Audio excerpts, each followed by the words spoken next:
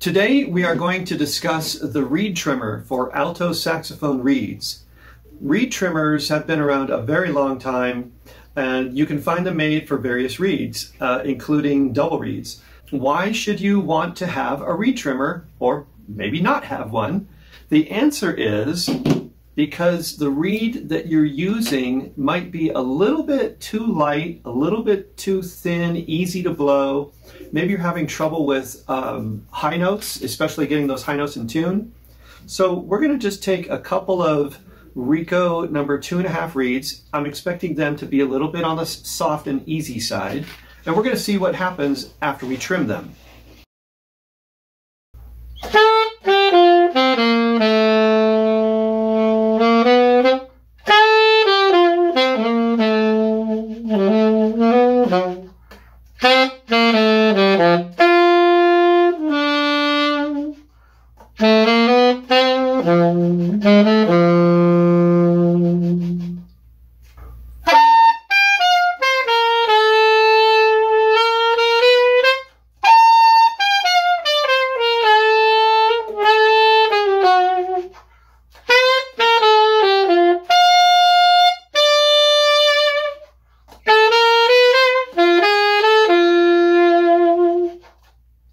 Let's go ahead and really push the reed's limits for low and high.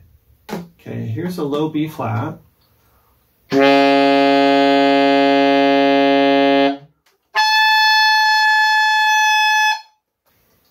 All right, so now we're going to trim the reed and see if we notice a difference. The reed trimmer is pretty simple. It's kind of like cutting your fingernails in a weird way.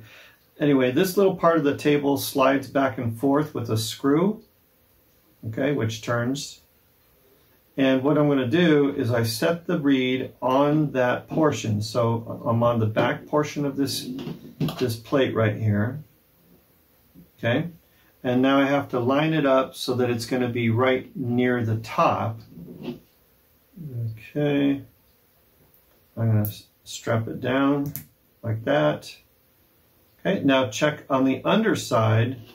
Let's make sure that it's even on the left and right. It's not holding so tight that I can't wiggle it back and forth. So that's what I do right now is I check to see that it looks even on the left and right sides. And now I want to check the top here to see how much I'm clipping off. So this is where we move the screw like this and we move the reed forward. And now you can see a little bit of reed coming up through. Okay, so that little bit, that little crescent that we have at the top, that's how much we are going to remove from this reed.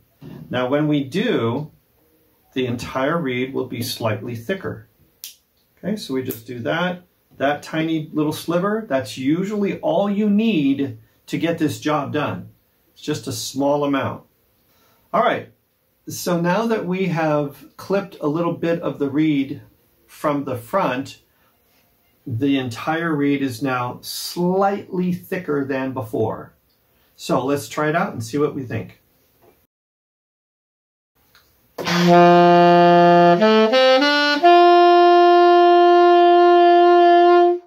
Oh yeah, this is a pretty big change. If it was a 2.5 before, now it's getting close to a 3. Let's call it 2.8.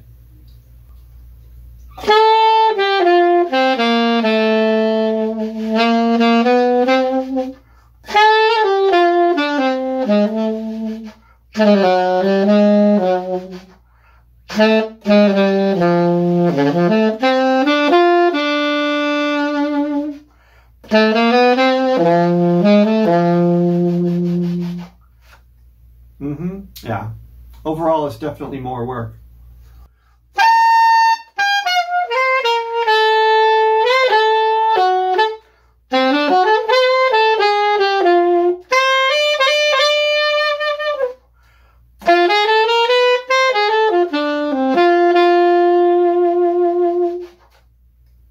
Okay, and let me go for the limits with the low.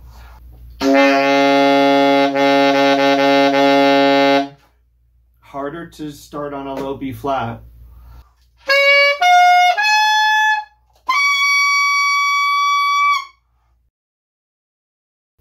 So if you've been using reeds that are too soft for you and you try the next reed firmer and it's too firm, but you wish there were something in between, that's when this is a good product to have.